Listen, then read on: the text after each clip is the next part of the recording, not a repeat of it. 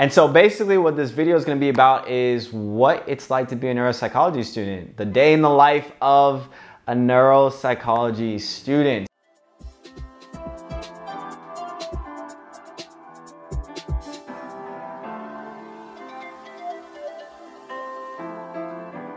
What's up, fam? Welcome back to the channel. My name is Phil Sarpon. If it's your first time here, welcome. This is Phil's Guide to PsyD. This channel is dedicated to all things psychology, wellness, as well as graduate school.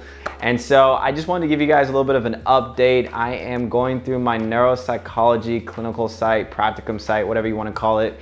And I just want to give you guys an update on how that's going, some of the things that I'm learning about, and some of the things that I'm basically transitioning through at this practicum site. I do have to say, first of all, that it's going really, really well. I'm definitely enjoying the whole neuropsychology piece. I'm still not exactly sure if I want to specialize in the neuropsychology, but I do think it's definitely very interesting. It's definitely something that's really cool that I think is very needed when it comes to psychology and treatment planning and mental health. And so basically what this video is going to be about is what it's like to be a neuropsychology student, the day in the life of a neuropsychology student. So one of the first things that I have been learning about is, of course, all of the neuropsych testing and diagnostics that you can do when eventually students become a neuropsychologist. And I do have to say, it is a lot of different types of tests,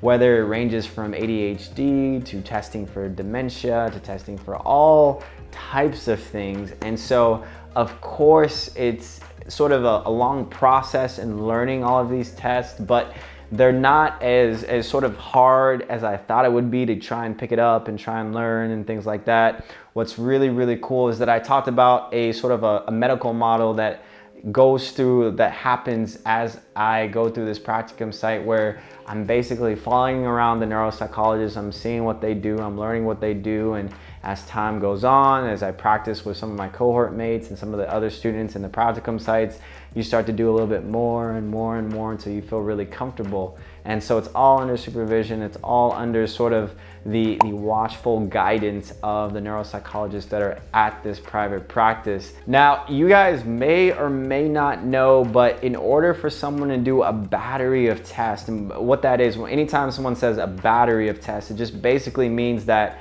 when a neuropsychologist has done an intake session, they've called a potential client, the client has a problem that they want the psychologist to fix. And so what the neuropsychologist is going to do is that the neuropsychologist is going to basically figure out what tests are going to be needed for this particular client. And so they might pick 4 or 5 or 6 tests for someone to do when they come into the practice. And from what I've gathered from a lot of you, it seems like that's really the main thing that you guys are looking to get into, is mainly just the assessment testing side of things, not really the therapy side, which is totally cool. But yeah, I mean, and that's sort of the day-to-day basis of what testing could actually look like, where it could go from 9 to 12, you take a little break, and then you go again from like 1 to 5. And so at the end of the day, you might only see like 2 clients, which is kind of crazy. It's kind of interesting to kind of think about how you might have way less clients, but it's also way more testing involved for particular conditions. Now, I'm actually gonna tell you guys something that's actually really cool. So for report writing, is after someone has gone through a bunch of the testing, they've done the intake initially in the beginning, they've gone through the testing, the neuropsychologist is going to write the report. You know, they have to put everything in writing in terms of what they did, how they thought about the situation, the process, analyzing the data, all of that stuff, right? They're gonna put it all into a report. What's cool is that there are gonna be neuropsychologists that will type up this report, send it out to whoever needs it. But then there's also other ways to do the report, which one of them is dictating the report. So that's literally speaking into a microphone and the words will translate into a report. Someone else will actually do the report writing in terms of putting all the sentences and the paragraphs together. And so this actually makes for a very quick and effective way of seeing a number of patients and clients on a consistent basis, because they can do the testing, they can analyze the results, and then they can just dictate their report by speaking through the microphone. And what's cool is that you'll see that in some private practice settings with neuropsychologists, there's a whole team of people that are doing basically a lot of the work in order to actually get this done, right? So you might have the neuropsychologist that does the intake session, and then you might have someone else that does the testing, and then you might have someone else that does sort of the scoring and the interpreting of the results, and then you might basically go all the way back to the neuropsychologist, and they might interpret the data, and then they might actually give the feedback to the client. So there's like all of these pieces moving where someone does the intake and someone does the diagnostic testing and someone does the scoring and interpreting, and then the report gets written out, and then you move on to the next client. And so I think it's really cool just in terms of going through different systems and seeing how people will do some of the testing or some of the writing or some of the report writing and things like that. That is sort of a little bit of a picture of what it could look like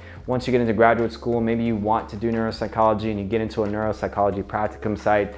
Maybe you want to do mainly the private practice side, or maybe you do want to work in the hospital side, or maybe you just want to work on the community side. Whatever it is, it probably will be different in terms of the environment that you work in. And so I think it's good to kind of keep in mind, what environment do you want to work in? And this is something not just for neuropsychology students, but also this is something for psychology students, because that will mainly dictate the type of things that you will do on a day-to-day basis. Now, of course, you're going to have neuropsychologists that will consistently do the same thing for all their clients, all their patients, but the day-to-day basis might actually look really, really different depending on the setting that you're in. And so whether you're in a rural environment or in a hospital or in a private practice, definitely try and see if you can shadow a neuropsychologist or a psychologist in the setting that you might want to work in the future. I think that would actually give people that are in college or people that are in graduate school a little bit of a better picture of how they want to take their career as they go into psychology or as they go into neuropsychology. All right, so just some things to kind of think about. You know, I wanted to tell you guys a little bit of what I'm kind of doing in this private practice that I'm working in as a neuropsychology student, but I also wanted to tell you a little bit of the variance in terms of what neuropsychologists will do in this setting or do in this setting, and how that all kind of plays out in terms of the population that you're trying to serve. And so if there's something that you're trying to go into, I think it's definitely going to be really important to shadow or actually work in that type of environment that you want to go into, so that you can get a better picture of the population or the community or the patients or the referral questions that might come your way. And so hopefully that all makes sense, but that's definitely something that I've been learning about even for myself. And I think if you can find the answer to that question, it's going to be a lot easier to figure out what exactly you want to do in terms of the neuropsychology specialty. All right, so hopefully that makes sense. If you guys have any questions, definitely put them down in the comment section below. If you have not already, smash the like button, subscribe to the channel, hit the bell for notifications anytime I put a video. And with that, I will see you guys in the next video.